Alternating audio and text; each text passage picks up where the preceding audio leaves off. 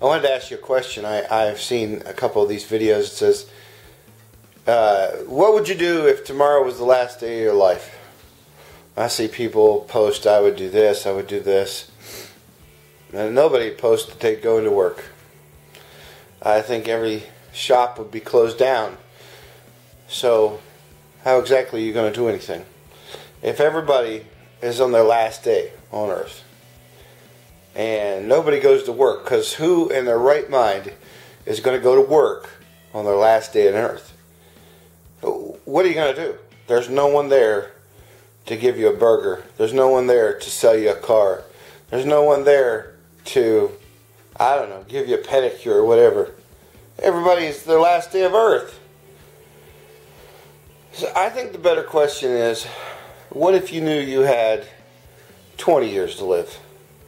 What would you do then? Would your outlook be different if you knew that exactly 20 years from today, exactly 20 years, what would you do today for 20 years from now? That's a better question. Goodbye, YouTube.